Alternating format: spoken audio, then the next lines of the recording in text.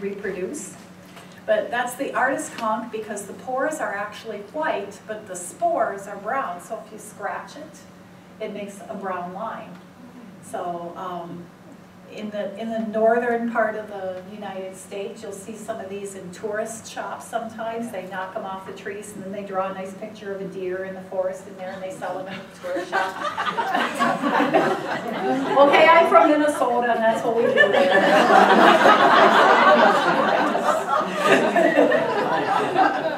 So that's why it's called the artist conch. But if you see one, you see them a lot of times on Brazilian pepper around here.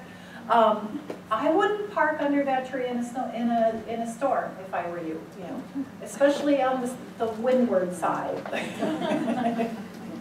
Because that means that the center core of the tree, and it can live for years just fine, you won't see symptoms, but one day that tree is going to get weak enough and it's going to snap off. So just be aware of that. I do a lot of that for county properties.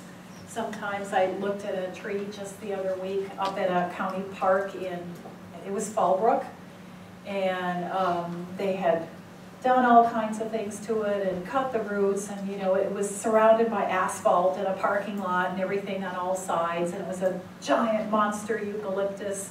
But how long is that thing going to really live with no roots? I said it was already dying back and things. I said, guys, just for personal safety, because we have to put the welfare of the people first. And it's a beautiful old tree. In this case, it wasn't diseased yet, but there's no roots left. And when it tries to grow roots, you've got somebody driving over them and because it's in this big parking lot and it's surrounded on all sides by asphalt. If I were you, before it fell on somebody, I'd take it out.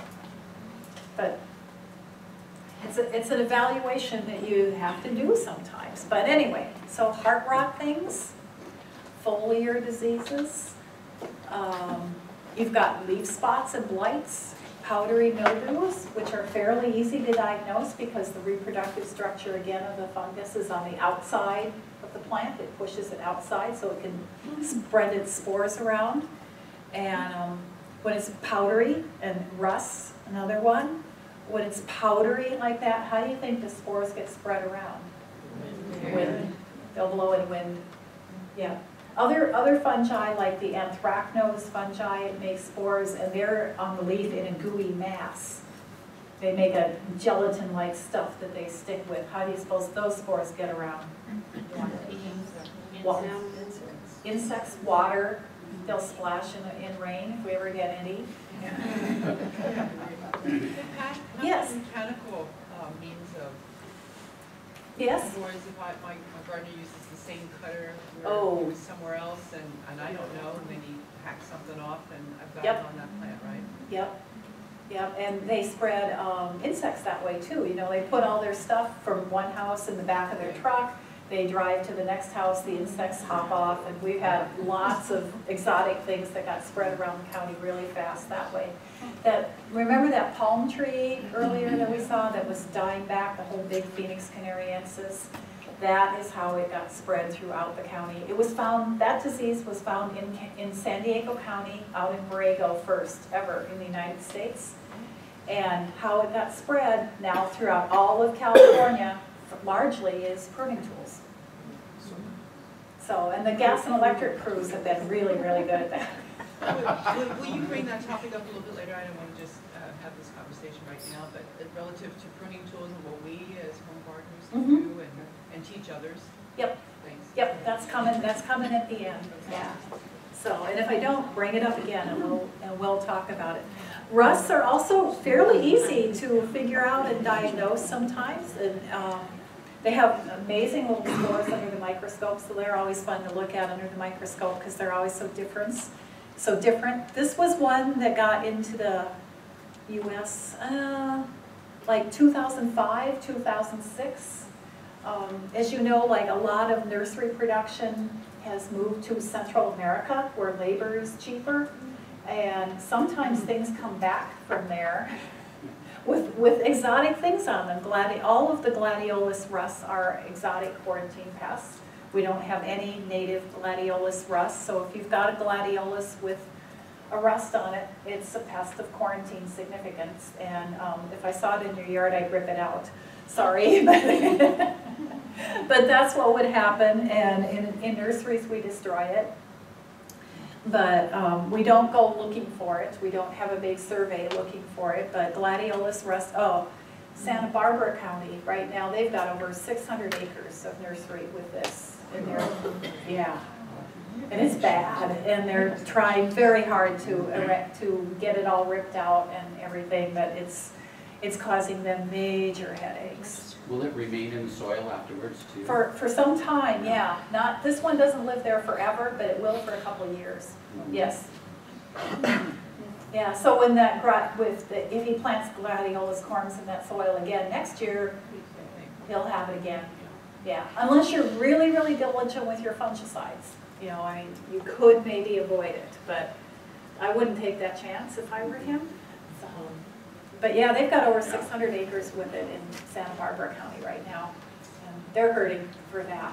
So it's taking up a lot of your ag commissioner time too, because that, you know, the destruction has to be monitored, and we have a lot of other things to do besides just dump plants. What does Q mean? International? No, Q means they haven't, yeah, it's a quarantine pest. We treat it like an A-rated pest, but they don't have a lot of biological information on it yet because it's exotic here. They don't really know enough about it to give it a permanent rating like A, B, C. But so they just give it a Q for temporary, though some of them will stay Q for years. Did you have a question? Yeah. I just wondered if you discover something like that in your yard, and you get rid of it, can you put in a different gladiola, or you just have to go completely away from gladiolas and put something else in? Yeah, the question was, can you put in another gladiolus there? I would not. In this case, this one's as far as I know, there's not a lot of resistance to that particular rust out there yet, and they haven't been working on, I don't know, but I don't think they worked on varieties very well that are resistant to rust. So this attacks all gladiolas at this Yes, and other members of the family. You know, like Watsonia, Ixia, so sometimes things will go to, so I wouldn't put those in there either. Yeah. Tricky little devils. All right, leaf spots. This is a really common one that we see in the spring if we ever get rain again. So, remember, this is called Entomosporium leaf spot. It's on flowering pear, it's on the Raphiolepis. It's, you know, it's not doing major damage to the plant, but it looks ugly, and people go, what is this? And they bring it in. And in the center of each one of those little things is where all the spores are. And they are way cute little spores. So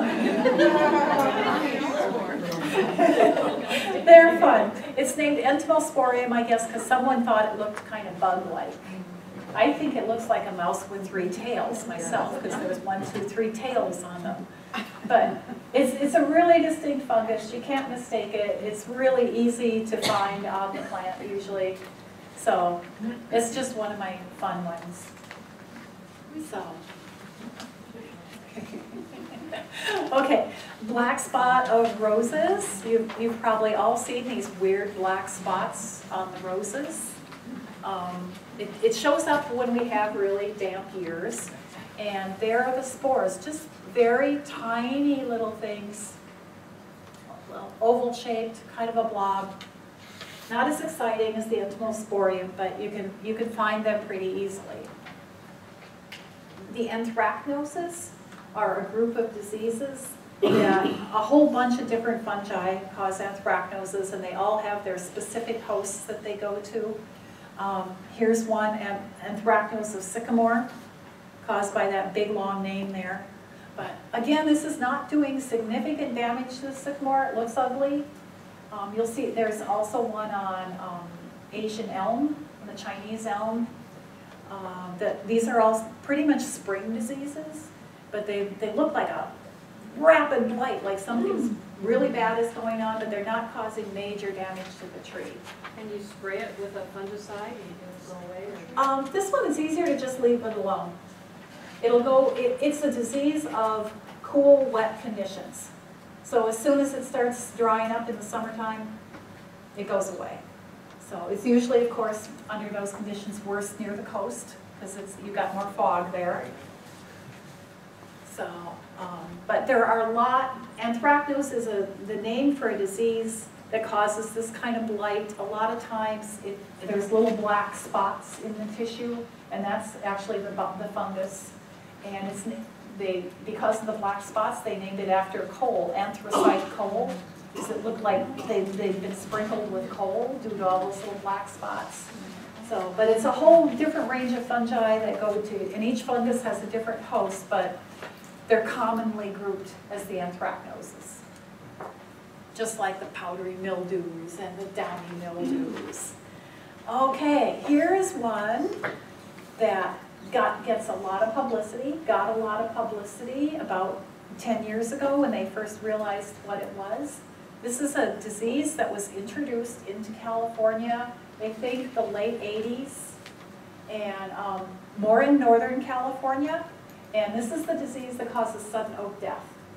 The organism, it used to be a fungus, now they've decided it's an alga, but it's Phytophthora ramorum is the name of the organisms. And all of the Phytophtheras are plant pathogens. And some of them are pretty bad. So you've got like Phytophthora infestans that causes potato late blight, that causes epidemics and wiped out potato crops and in the 1850s and made a lot of people's parents move, or great-great-grandparents move to the United States from Europe, and because some of them are very bad pathogens, and even the name says that Phytophthora, that phyto part is the plant, and that PHTH part of the name is waster or destroyer. So it's literally a plant destroyer. That's why it was named for that. But this particular one, Phytophthora ramorum, now most of the Phytophtheras are root rots. You've got Phytophthora cinnamomum and avocado causing root rot.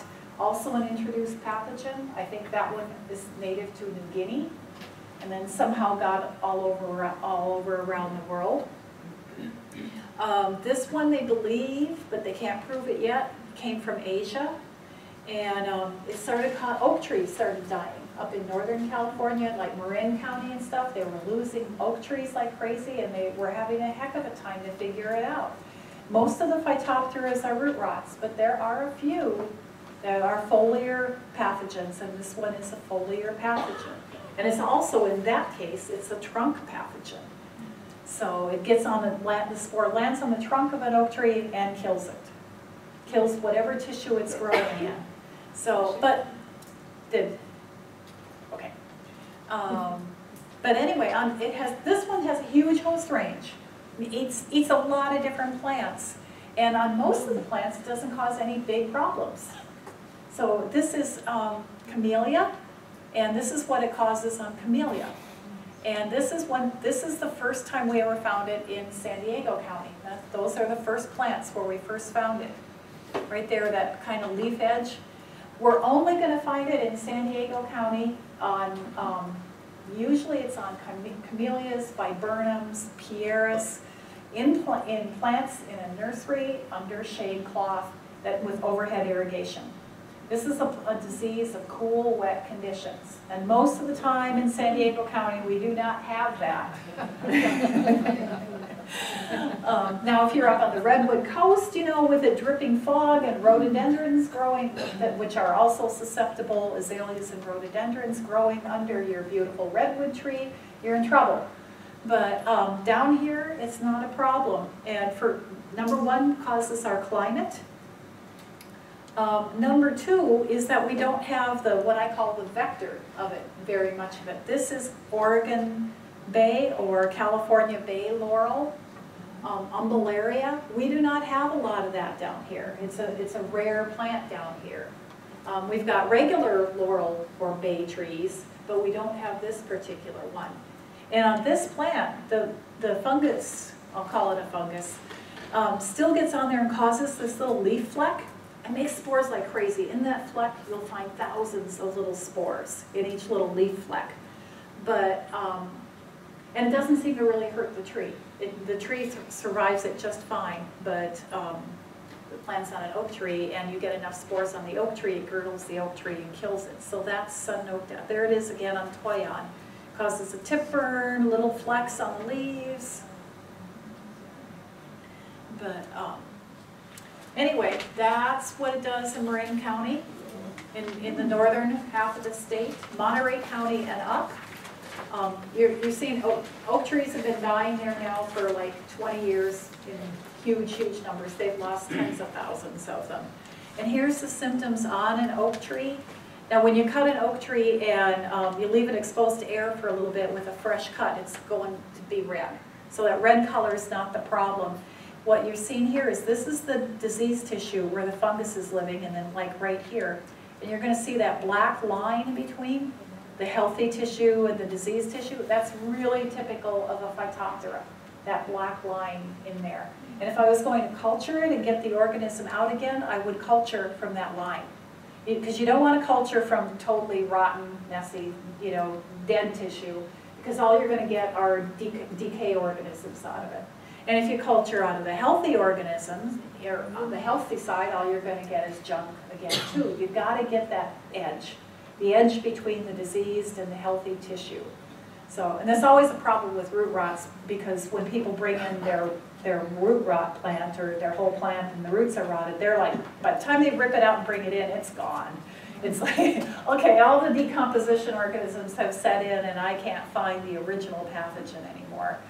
But, so that's another thing just to think about. And here it is, that's like a bay laurel leaf. And these are the leaf spots, and all along here, all these little things are the sporangia.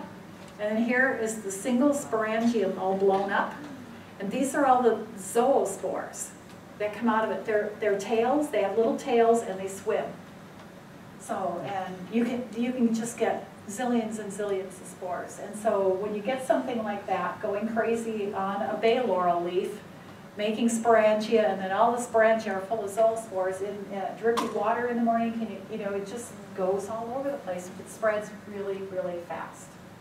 This is the same thing it does to potatoes. Phytophthora infestans on potatoes. It can wipe out a potato crop or a tomato. We certainly have seen it on our tomato fields here in the county at times.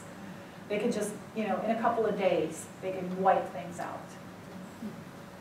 So, but we're fortunate that it's a disease of cool, wet conditions, and we don't have that. We figure it's been in the state at least 20 years, and these are the areas where it's found. Only this part of California, and then there's a little patch in Curry County, Oregon there. And it seems to be staying there. It's not really moving around. But we have a pretty big program to look for it in our nurseries constantly, because other places they've done maps, with the environmental conditions, and they've decided that there are parts of the Appalachians where they have big hardwood forests that this would really go crazy in. So we're working very, very hard to keep it contained where it is and not spread it. So, yes? So San Diego County, is it the oak trees that are dying here are not dying from that? Yes. They're dying from something else? Yes. Oh, okay. Yep, they are not dying from sudden oak death, but when you get a call about an oak tree, people are going to say, I looked it up on the internet and I know I've got that sudden oak death thing. And I've had people say, I know I got that sudden oak death thing on my palm trees. And so, so I can go, number one, it doesn't go to palms. Number two, the only place, and we haven't found it since like 2008, I think, here in the county. And we have had a big program. We have to do every nursery that ships to other parts of the country where they do not have this. We have to go out and take 40 samples of it every single year, send it off for testing. I mean, we've looked and looked. It is not here. And with the few times that we have found it, and the last one was 2008, we've managed to eradicate it. So it's gone. It is not here. And the USDA has now agreed. They're changing the program as the end of March. They're saying, okay, if you've been tested several years in a row and you're clean, we accept that it's gone and you don't have to have your nursery tested every year now. They figured out enough about the biology of this organism that, okay, you're clean, it's not going to spread, you don't have it, we're not going to make you do all that testing. Not that we wouldn't look, you know, if somebody said, oh, I have my camellia under shade cloth and I irrigate it overhead 3 times a week, you know, and they do what do you think some of these symptoms are? I would by all means get it tested. But it's not here, it's not going to establish in our environment. It looks like it's in the Channel Islands though? No, I don't think it is. Okay. No, it's just, yeah, a facet of the coloring. It stops at Monterey County. It's Monterey County and north. And we don't know why. No one's ever found it in Del Norte County yet. I don't know why, but they've looked. They haven't found it there yet. So it's just these areas. But it is killing thousands of trees in those counties. And here's where our oak trees live. And now we're getting into what's called killing our oak trees. We are losing oak trees. It looks just like this. When we got sudden oak death and everybody started calling about there, I was going out there looking. I thought we had this disease in the county, and I was even taking Petri plates. I couldn't get it. And I was taking Petri plates even out to the field and trying plating out in the field, thinking that the samples I was taking were drying out enough by the time I got them to the lab that I was missing it. And I just was not getting it. So anyway, this is our oak mortality in the county. Of course, the darker colors are the highest mortality. This is the spread of this pest, another invasive pest in the county. But it's this. These little guys right here, that's called the gold-spotted oak borer. Yeah, came in on firewood, they think, from either Arizona or Mexico, where those oak trees are a little different, and they're more resistant to it. But ours have never been exposed to a pest like this, and they're having a really great time. Just like when the glossy-winged sharpshooter was introduced into Tahiti. They're just having a great time munching their way through our trees. So, and you're going to hear more about this when you get your entomology section. Yes? Oh, maybe you just answered it. The borers, that's entomology, not pathology. Right. Okay. Right. I have manzanitas with holes in their bark, and I have a Fremontodendron platypus bush with little borer type things. It wouldn't be this one. No, it wouldn't be the gold-spotted oak borer, because that pretty much only goes to oaks. But there are a lot of different borers out there. Okay. So that's where the... right, and you can't tell which borer it is just by the hole. You have to have the insect, because there's a lot of little brown beetles that make holes. And but we're getting more and more of them because they're coming in on wood packing material from Asia in particular. You know that stuff we buy from China, that manufactured in China? It's, you know, it gets here in those big storage, boxes on the ships, and they're all packed on pallets. And of course, all those wooden pallets are supposed to be fumigated, so that they are not carrying wood-boring beetles with them. But we're finding out that the fumigation certificates coming from China aren't really worth the paper they're printed on. So we are getting a lot of new things on their way. We've got the prolifica shot-hole borer in California now. In San Diego County, that appears to have come from Taiwan. We've got laurel wilt with another beetle from Asia on its way here, not here yet again, but that kills avocado trees. It's, yeah, we're having a really good time with all the Asian beetles right now. But anyway, there's the little gold-spotted oak borer. It's got those gold spots on it. It's a very small beetle. Makes a D-shaped exit hole in the oak wood. And there's lots of information out there about it. So it's called gsob.org is the website, GSOB for gold-spotted oak borer. And that is what's killing our oak trees here. It's not sudden oak death, though they might find that on the internet first and call you all excited about it. It probably is not. All right, powdery mildews, another group of fungi.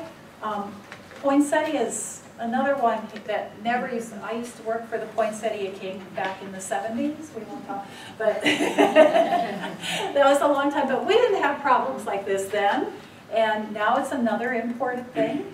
I always know summer has officially arrived when I start getting all the crepe myrtles with powdery mildew on them in the lab. It's, it's pretty easy to diagnose because it's making its fruiting bodies again on the outside of the plant. All that white fuzzy stuff is spores. Spores, spores, spores. The body of the fungus is living inside the cell and sucking the food out of the cell, and then it's pushing its spores up out of the plant tissue. Yeah? Are you going to talk about treatment? Treatment I'm going to leave for right now. Yeah, we'll get into it at the end. There are fungicides you can use. Again, altering the environment might help. You know, if you've got things where it's very moist and humid, you might want to change your environment. You know, like if it's a really shady spot and you always get mildew. Like you see that on Nandina a lot. Nandinas that aren't getting enough sun and not enough air, they all have powdery mildew. Does overhead watering make it worse? No, overhead watering does not affect the powdery mildew so much. It actually, free water actually kills powdery mildew spores. So, but it does thrive in high humidity. It likes humidity, but it doesn't like free water on it all the time. So, but if you put free water on leaves all the time, then you get other leaf spots. So. Resistant varieties, when you can get them, are the best way to go. So, you know, your mildew-resistant roses and things like that. So there's powdery mildew on sycamore. And you can see the plants right out here. There's sycamore trees on this complex with it. Right there. Again, on a big tree like this, they're not doing major damage, and it's probably not worth bothering to spray them. So oak trees get a powdery mildew. This will be on in the spring, on the new growth of the oak trees when it's pushing out. And it's light colored because it's covered with spores. It's kind of fuzzy looking, covered with spores. And this one also distorts the tissue. Really makes the leaves are stunted and distorted. The whole shoot is distorted. But Sphaerotheca lanestris is the name of that fungus. The lanestris comes from lanae, wool, and so because it looks fuzzy and woolly, like lamb's wool.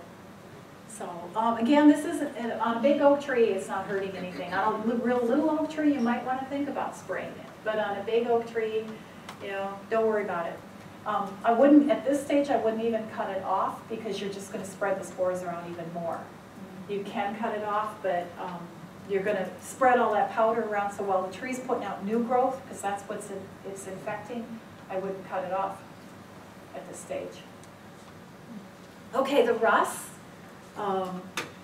Rusts are plant pathogens that have, you know, plagued people as long as people have been cultivating plants. The ancient Romans had a god called Robigo, or Robigus, and they had a festival called the Robigalia to keep the rust off their wheat crop. So they sacrificed red-colored animals to the rust god so that their wheat crop wouldn't be destroyed.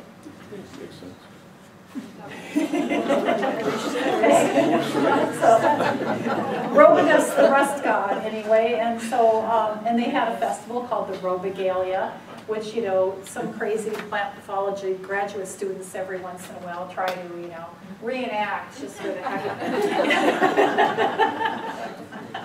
it. It always involves a lot of drinking. I don't know why. I'm sure the Romans didn't do that. Yeah. So yeah, sacrifice something red. Anyway, rusts are pretty common. There's just about a rust for every plant. There are many, many different kinds of them, but they're fairly easy to at least recognize that you've got a rust. Which rust it is another whole matter. But you can say it's a rust, and you treat them pretty much all the same. Get a resistant plant if you can, a resistant variety. Change the environment so that it's not as humid, so you get more sun, more light, more air movement in there, and or spray.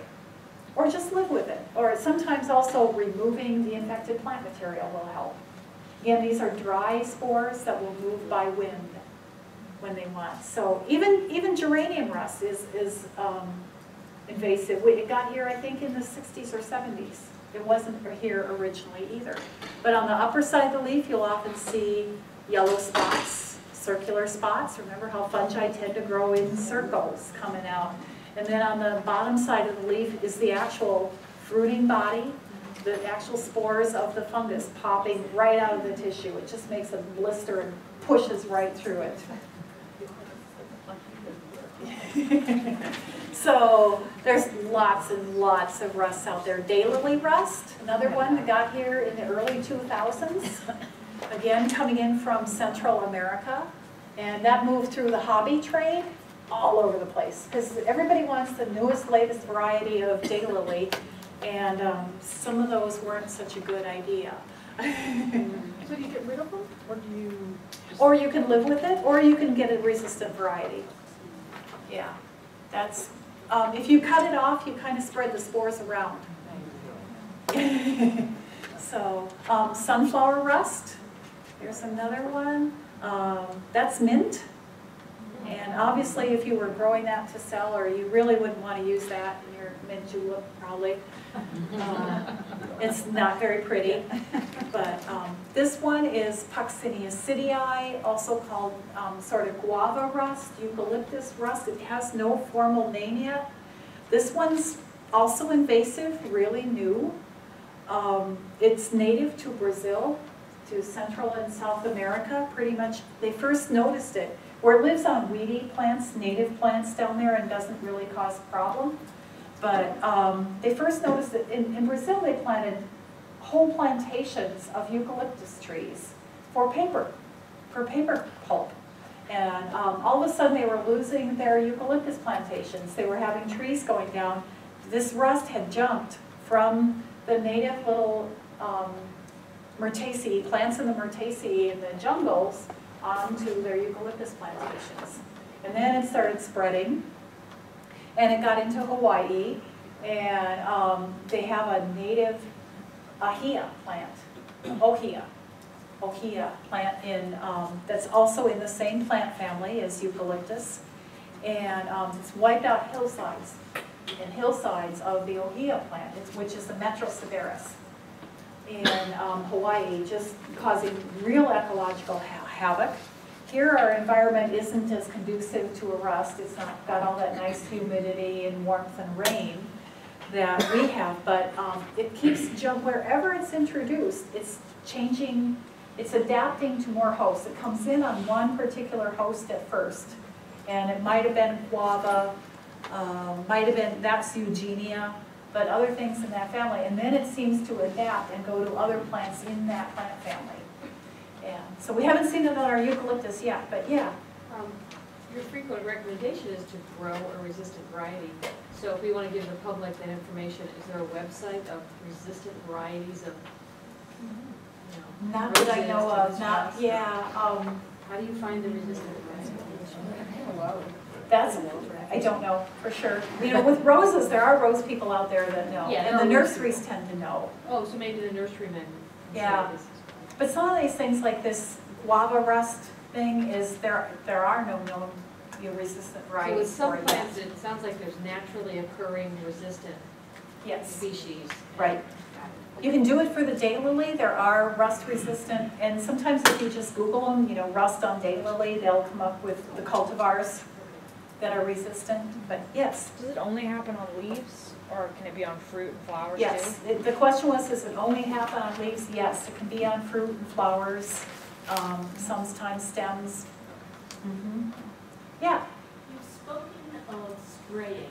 For the home gardeners, there more than one different kind of fungicide, or is there a single fungicide that they No, you're going to have to, fungicides are tailored pretty much because the fungi it's a huge kingdom, and they're very diverse. So the fungicides are tailored pretty much towards different groups of fungi, because the rust or basidiomycetes, you're going to need a different fungicide than you would for like a Phytophthora. Completely different. So you got to read the label and see that it says for use to control rust. And hopefully, you know, rust on, you know, the host plant that you're talking about too. So, yes. Speaking of which, going back to powdery mildew, do the home remedies work? The baking soda, the milk, Some of them actually do work, yes. So it depends on the variety of milk. Right, and how often you use it, and your environmental conditions too.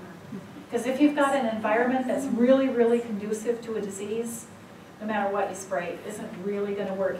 But if you alter the environment too, like if it's too shady, lace out, you know, the tree that's shading it, or alter your watering schedule, things like that. What about preemptive spraying, like for rust or mildew? I mean, I've kind of started doing that with my squash because I know I'm going to get it, and I just start once they establish, I start spraying. Right. I mean, the pesticide. Yeah, the question was about preemptive spray. Yeah. Yeah, if you're going something like grapes or cucurbits, you know they're going to get it. There isn't really resistance out there. You just plan on spraying them. Yeah, I would anyway if I really wanted them. Mm-hmm. So, Pat, to me, it sounds like we have to reevaluate because not only the environmental conditions, but I personally think that we've got some true microclimates here in San Diego County. Absolutely, yeah. And I live in Acadia, so I've really witnessed some changes over the last 10, 15, 20 years that we've lived there. So that means, the plants that I choose, I'm going to choose something different than I did 20 years ago or 15 years ago or even 5 because of how the climate's changing. Mm-hmm. I know, it's challenging, isn't it? Yeah. But fun. Yeah. Going back to natives maybe, that are already adapted to the climate. But yeah, we're gonna see a lot of gardening changes. We're gonna see a lot of changes period. You can see them within our lifetime. You can see them in our communities too. Like the county, some of the local cities are beginning to plant. You don't see roses anymore. You see succulents everywhere. To me, that's a sign that we've really paid attention to some of these micro changes that we're starting to see. Yeah, and to save water, if nothing else. As the water bills go up and up too, people are trying to do something to save water too. So, okay, all right. So rust. Relatively easy to at least say you've got a rust. Now which rust it is a little more work. And a few of them are real quarantine pests. This is chrysanthemum white rust. Now there's a brown rust on chrysanthemum that's C-rated, common, we don't worry about it. At least from a regulatory standpoint. Now if you get this chrysanthemum white rust, that's a different story. And we haven't had it for many years now. But we have had it in nurseries in San Diego County several times, and this is what happens to your crop when we get it. It's always been on cut flower mums intended for cut flowers, but if that had been their Valentine's Day or their Mother's Day crop, that can tip them over and put them out of business. It's a disease that typically shows up in the winter, kind of from November to January, because this one likes, again, cool, wet conditions. And it's spread, this one is kind of a gooey rust, it's not a powdery rust. So it tends to be spread more by water, like in a greenhouse. It can really get going, a nice, closed, cool, damp greenhouse. But that's what we have had to do a couple times for people's nursery stock. We don't like doing that, but it's a federal quarantine pest. If we either do it or the feds are going to come in and do it. So that's some of these things are designed to protect the overall industry in the United States or the overall industry in California, and your little corner is less important to them than the big picture. So, but that's a really bad one. We've had it a few times, but fortunately not recently. But the spores are really pretty. They're like crystal. They look like little crystal vases under the microscope. So we'll talk about, rusts have really complicated life cycles, sometimes with more than one host, and 5 different spore stages. So most of the time you'll only see a couple different spore stages. This is rose rust.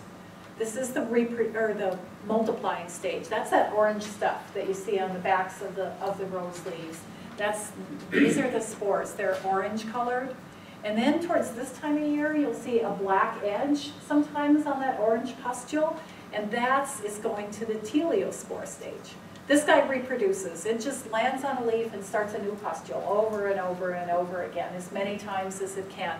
This guy's kind of the overwintering or oversummering stage, and this is where the reproductive structures are. When it recombines sexually, recombines its DNA, that's what happens as this stage will finally come out and germinate. It'll do that in that particular stage. So you only see that, you don't see that stage all the time.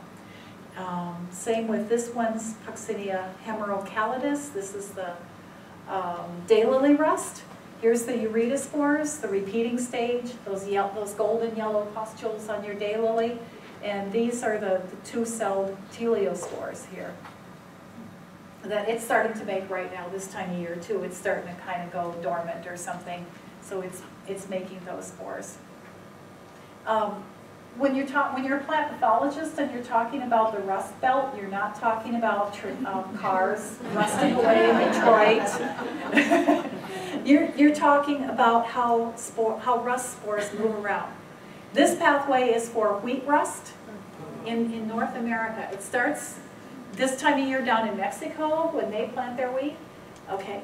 And then it blows up as you know, through Texas, through the Midwest, and all the way into Canada as the wheat crop matures during the year. That's the rust belt for the wheat crop.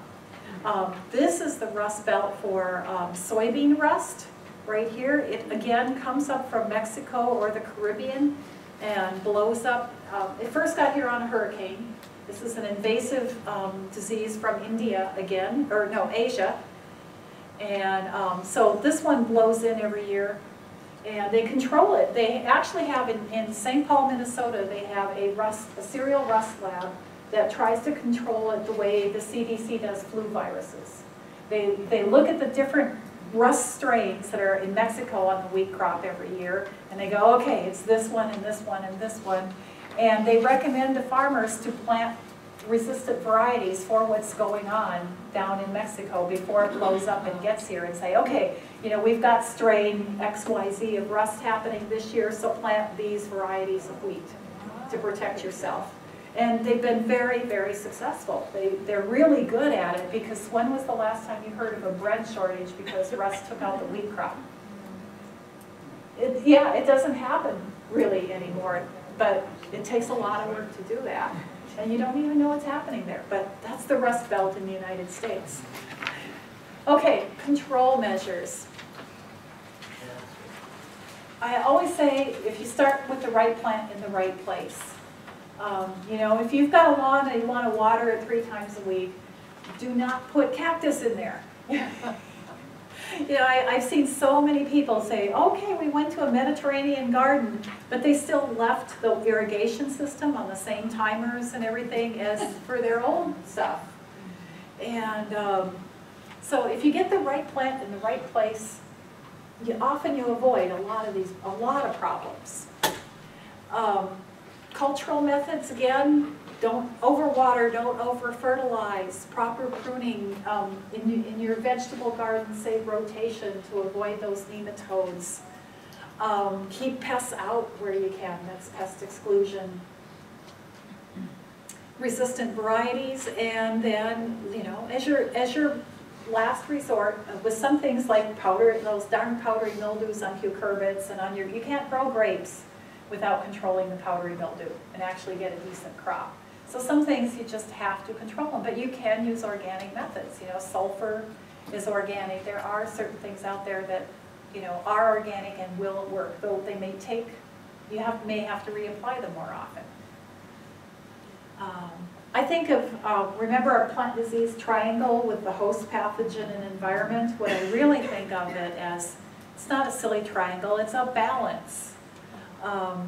Your hosts are always out there, and your plants are always out there, and then all these little weights are your water, your fertilizer, your air movement, your resistant varieties, what you plant next to each other so that you don't have, you know, diseases coming in from a weed going onto your garden, things like that. So you want to place your weights on the right side to tip the environment towards the host or the pathogen. You know, it's kind of your choice in some ways. Some of these new invasive things for which we have no information about, and you can't help it. But in your yard and garden, you can try to tip it host or pathogen, and so try to weight it on the host side.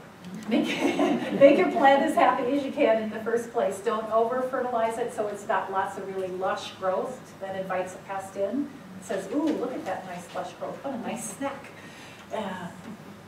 That's where we go. And that's pretty much what I've got to tell you. So, more questions? Yeah, Almost every year, my zucchini plants and my squash plants, they get some kind of something on the leaves, like some kind of fungus, I think. Now, is that because the spores stay in the soil, or is that because I just continue to use bad cultural? or watering they're whatever? blowing in from your neighbor who didn't do anything either, and who left the plants there for last year, and there's still some powdery mildew growing on them. I would guess it's powdery mildew, because it's So, really common on What them. would I spray them with, because they're already getting zucchini, it's like mid-season usually when it happens. They've already gotten zucchini and it's already had some fruits on them. Flowers. That's when you go to the store and read the labels. I'm sorry, but, or Google, or check out powdery mildew on the UCIPM things, and they usually have a list of fungicides there. So, yeah. Do you need to see the roots to diagnose a root problem? Yes, the question is, do I need to see the roots to diagnose a root problem? Yes. You just look at a leaf and No, it could be anything making that leaf yellow, could be overwatering, could be anything, so. Okay, more questions? Yeah. You partially answered the question, but when you go to a big box store, many of the remedies are multi-purpose. Right. You look for one that's specific as you can to your particular problem, or buy one that's more multi-purpose at this point.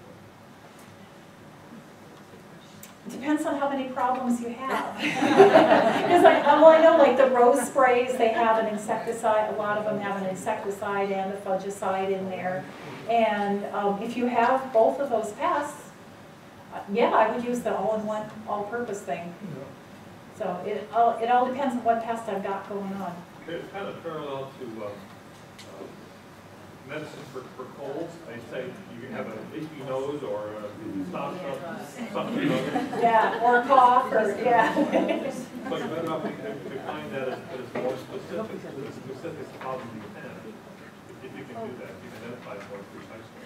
Yes, yeah, because you may not need that insecticide. If you've got rose rust, you don't need the insecticide there unless you've also got aphids on top of it. But those you can walk off, brush off with water from your hose. So it kind of depends on what you've got. Yeah. Go ahead.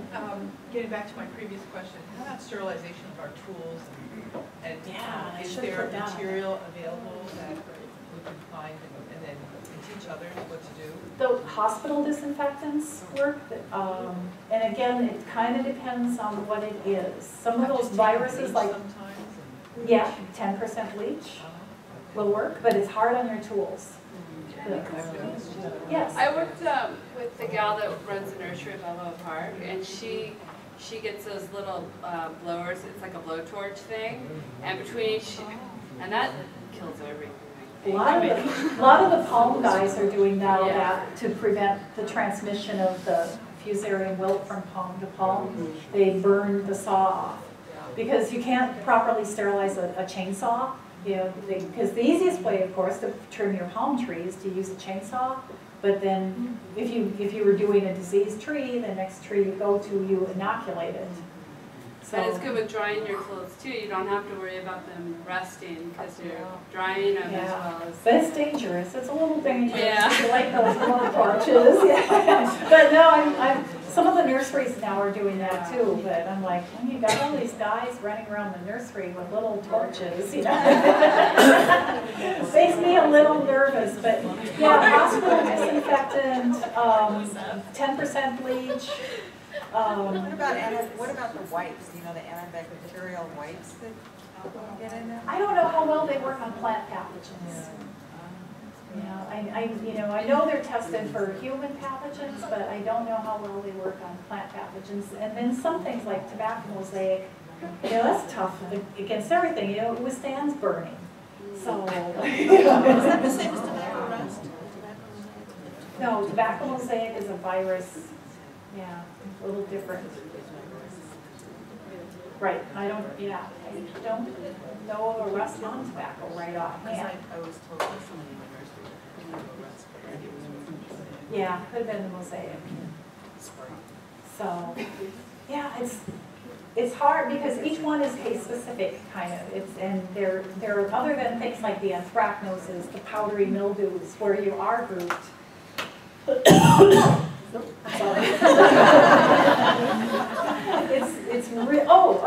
wait, I forgot your quiz.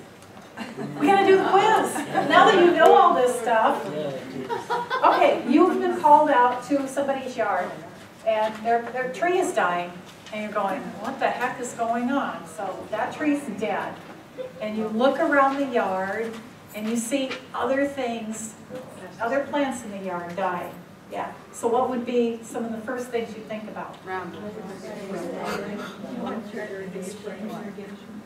Pesticide. Irrigation. Yeah, look for chemicals, look for irrigation, look for, did we have frost here lately or anything like that? Now in this one, the perpetrator left us a really good clue. Wow. This was a neighbor dispute. And the neighbor was, one guy was mad at the other, so he went through the yard with Roundup. When the neighbors weren't home and they didn't know, and then this stuff shows up later. A smiley face? He made a smiley face in their lawn.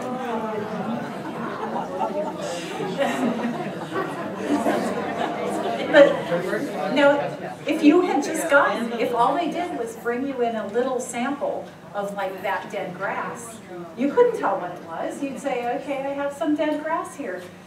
You need to look at the overall picture whenever you possibly can. Look at the other dead trees, other dead weeds, shrubs with similar things. Something that goes to a lot of different plants in the same location, that's not a disease. Anyway, that was an actual case investigated by our pesticide division there. Yes? Could you clarify, Nisha, is Roundup a poison or is it a destructor? It interferes with chlorophyll synthesis. So it's not a poison, really? Really, yes, it's not really. It only affects things that have chlorophyll. So as long as if you depend on chlorophyll to make your food, and then you can't make chlorophyll anymore, then you die. But it doesn't affect those of us who don't depend on chlorophyll in our bodies. Yeah. Okay, that's really it. Well, thank you, Pat.